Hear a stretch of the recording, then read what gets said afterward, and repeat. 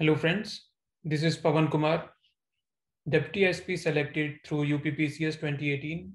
I obtained rank 65 in that exam.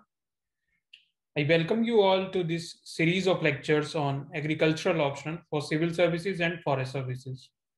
Friends, in this particular lecture, we will see weed management and we will cover some important topics from that unit in this lecture. Friends, when it comes to UPSC, syllabus is one of the most important things. Why? Because UPSC always sticks to the syllabus which it has given. You pick any of the UPSC question papers and you will find that UPSC always asks questions from within the boundaries of the syllabus which it has defined. And this is a consistent thing across all the exams which UPSC takes. Okay, friends. So here's the syllabus. You can read it yourself, which UPSC has provided for the unit weed management in its syllabus. Okay. And in this particular part of weed management, we will be covering these topics. Okay. Let me read this for you. Weed, definition, and some prominent examples of weeds we'll see. Then characteristics of weeds. And finally, we will see one of the most important topics, that is crop weed competition. Friends, believe me, this topic is repeated every alternate year in the agriculture paper 1. What is the importance of weed management in UPSC?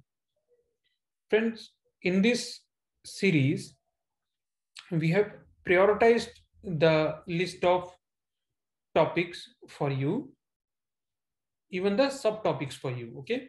So we'll be going priority wise, but as far as the total weed management unit is concerned, it's a very small topic. And you will see that every year, consistently UPSC is asking 30 to 40 marks worth of questions from weed management. You will every year see 2 to 4 questions being asked from this unit. Unlike other units where UPSC 1 year will ask 3-4 questions and the other year it may not ask any question or may just ask one question from this particular unit. So weed management is consistent. So if you have covered this, you can be sure that yes, I will be scoring 30 to 40 marks in paper 1. So let's start, friends. First, before starting anything, let's see what's a weed. Okay. A weed is a plant growing where it's not wanted, or simply an unwanted plant is called weed. Here I've given some crops and their associated weeds. So this is Phalaris minor, which is one of the most notorious weeds of wheat. It is popularly in local dialect called Gehu ka mama in the northern belt because its look is quite similar to that of wheat plant. The other one is Cynodon dactylon. It's a weed for a number of crops and it's also called Bermuda grass. And in popular language, in our homes, it is called the doob grass. Then we have Amaranthus, which is a weed of maize crop. You must have seen this in most, especially in northern areas in the fields. Now let's see what are the characteristics of weeds. If some plant has these characteristics and it's an unwanted plant, then we can call it a weed. So first characteristic is seed production. Weeds produced large number of seeds compared to crops which are of small size. For example, here I have given barnyard grass.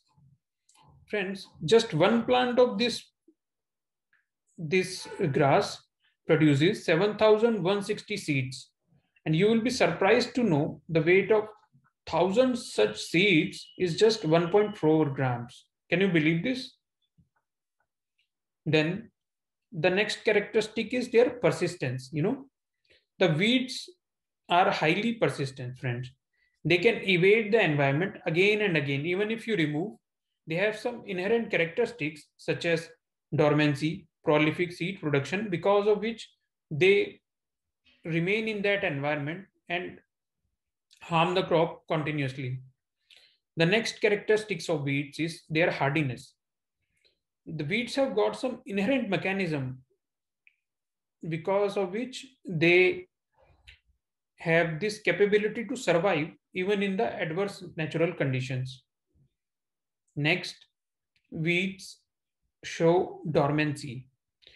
Friends, what is dormancy and what are the factors to overcome dormancy? What are the pros and cause of dormancy? This we will be covering in our lecture in plant physiology in detail. But for the time being, you just remember that dormancy is a condition in which a seed failed to germinate even in favorable environment conditions. Okay. So seeds of wheat plants have this capability to remain dormant, which helps them to evade roguing by man when removing weeds from the crop field. The seed of weed will lie dormant, and when in what is roguing is simply you will go in the field, you will observe if a wheat plant is growing by physical observation, and you will simply with your hand will remove it. Okay, but the wheat seed remain dormant, it won't grow, so you won't be able to see the wheat growing and you won't be able to remove it at that time. Next is vegetative reproduction.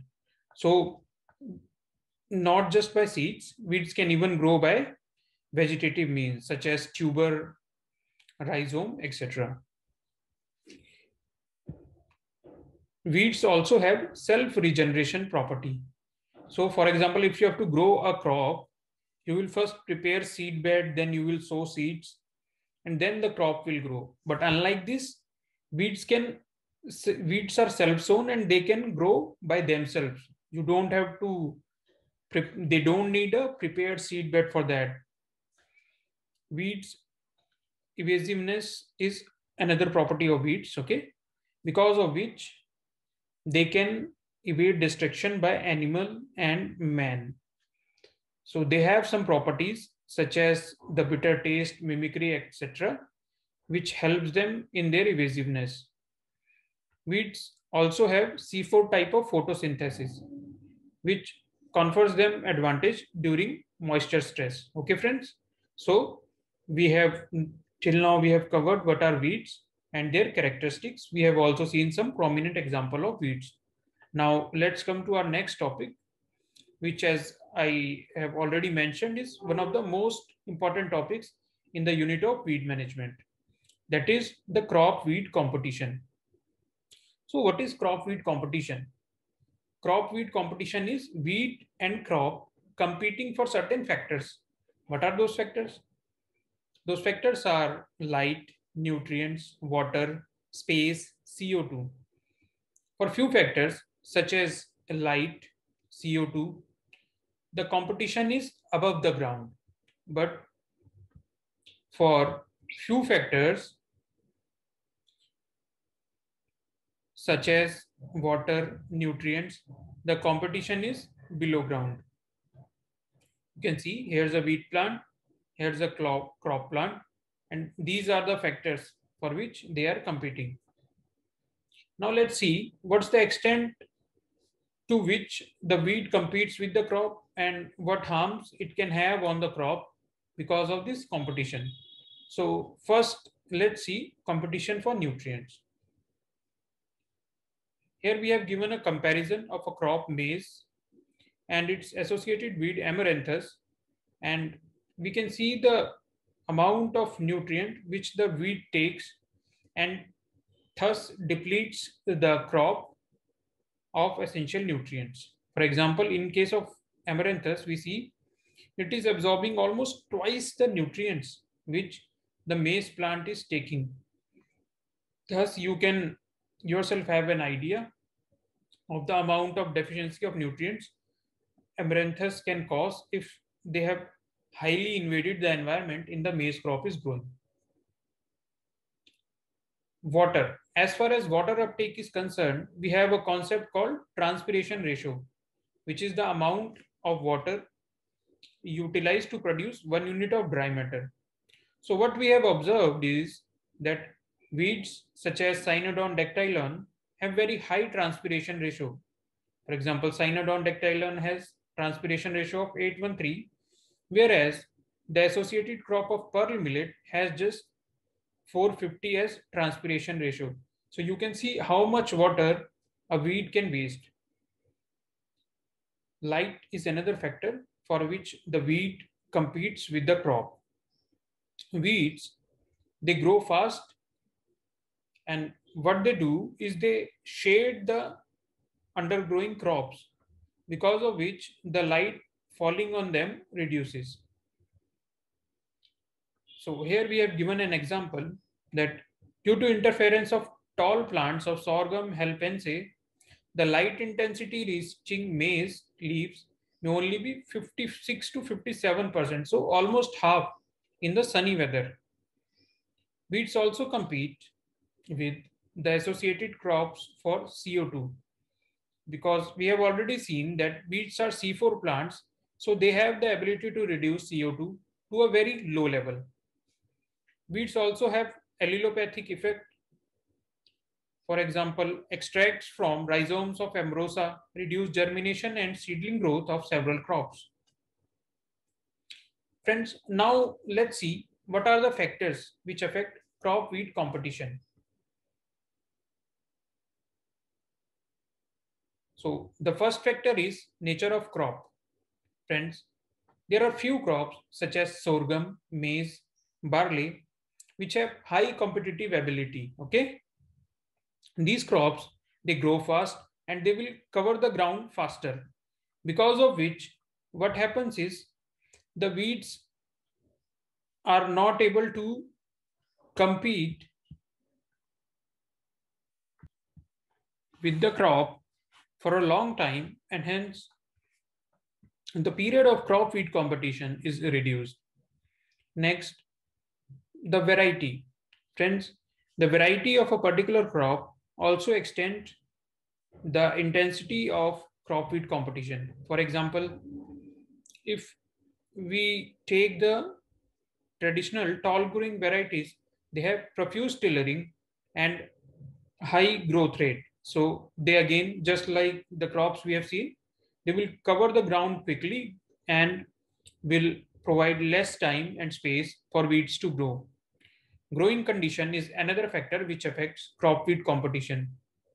For example, if we have grown rice in flooded fields under puddled soil, then what happens is the weeds don't grow there.